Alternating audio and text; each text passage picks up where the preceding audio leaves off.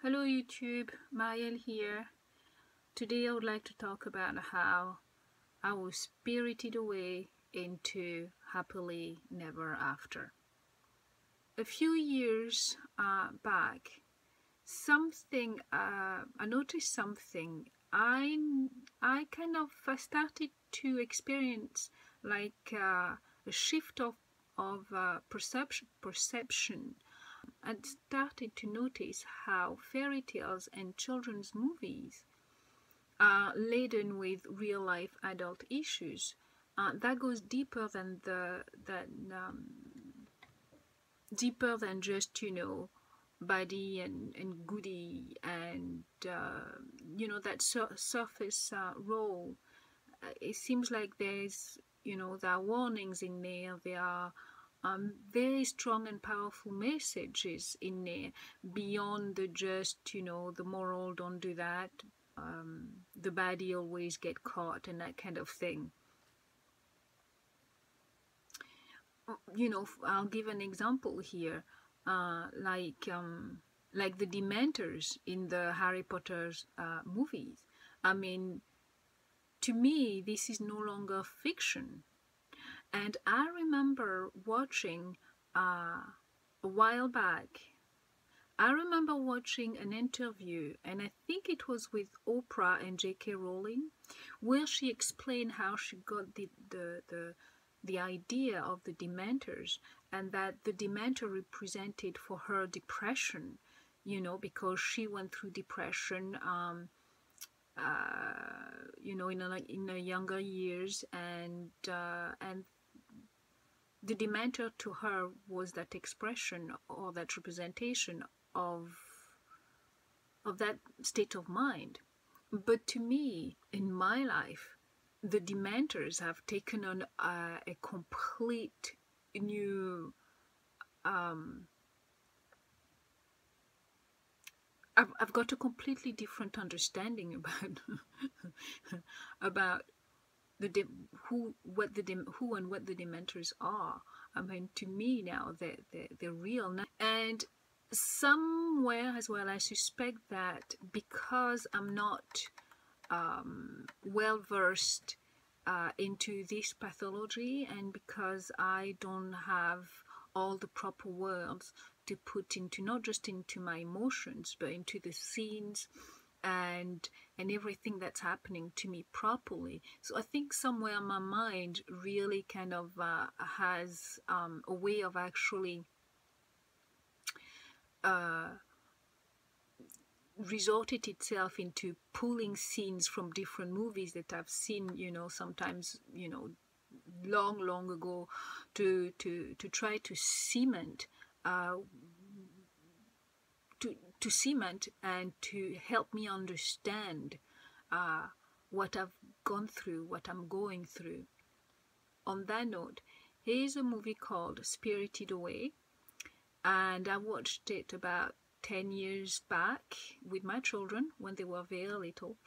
And in this movie there is a character that seemed to capture perfectly the essence of narcissism, to me, in my mind, and as I am understanding it, and how I sees the similarities between my husband and one of the character in that movie, and it's quite uncanny to me. And that character's name is No Face. Even just the name of that character is so meaningful to me. And when she hero, so as the story goes, I'm going to give you some of the highlights here. In that movie, the main character is called She-Hero. She's a 10-year-old girl, and when she first meet No Face appears, you can barely see him. He's ghost-like. But slowly, as the movie evolves, And as the little girl pays more attention to him and start talking to him and acknowledging him, he become less and less transparent. But somehow no one else pays attention to him except Chihiro. She's very kind to him. And soon, No Face, the ghost-like apparition, starts to follow the little girl everywhere. He doesn't talk, but he has a nice face on.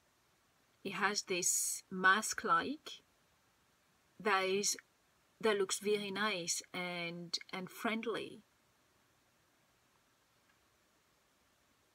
He's always helpful, and he always tries to, not just to help her, but he always tries to give her gold too. But as the story progresses, you see people starting to notice that No Face actually has gold.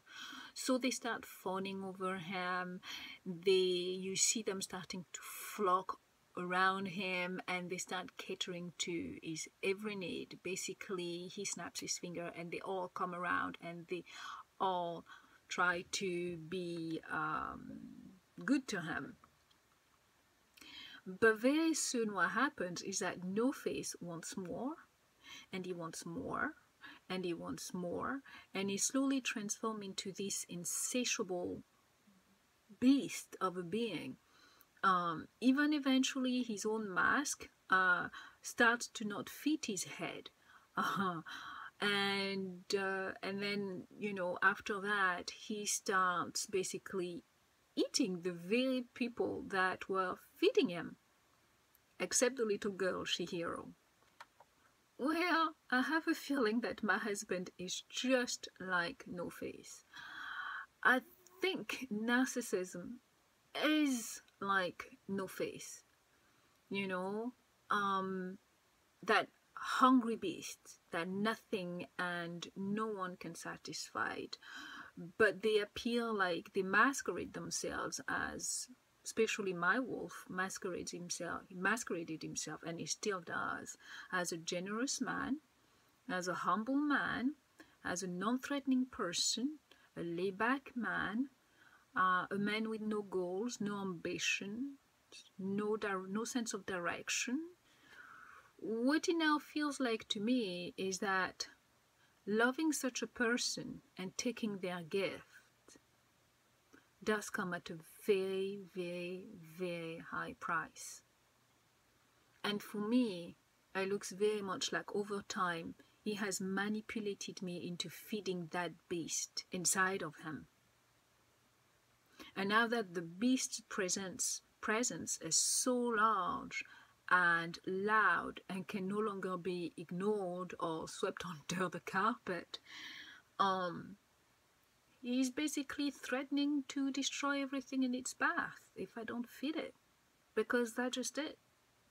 It's a hungry beast, and you don't pay attention to it, you don't do as he says, you don't play the game. He's gonna destroy, you know, they are going to destroy anything and everything around you, turning people against you, destroying your reputation, and if you want to run away, they are going to make sure that financially you don't do well. I mean, that's exactly that. And if you have children, they're going to turn the children against you. I mean, what else is there? That looks to me very much as destroying everything. So for me, you know, I would like to say that whenever you see you have to face a narcissist, whoever they are, I mean, even though you have a smile on your face, and always make sure you have a smile on your face. To me, I have to anyway. It's a smile on my face, but inside my head, what I see is No Face. And you know, every single one of you over there will have your own kind of mental image that can help you. You know, comment below and let me know what images you has helped you to hold on to the reality and the truth of everything. I'm gonna put a link to the movie, and for those of you who haven't seen Spirited Away from Studio Ghibli, and I hope you enjoy it, and maybe you can let me know what you think of No Face 2. Thank you.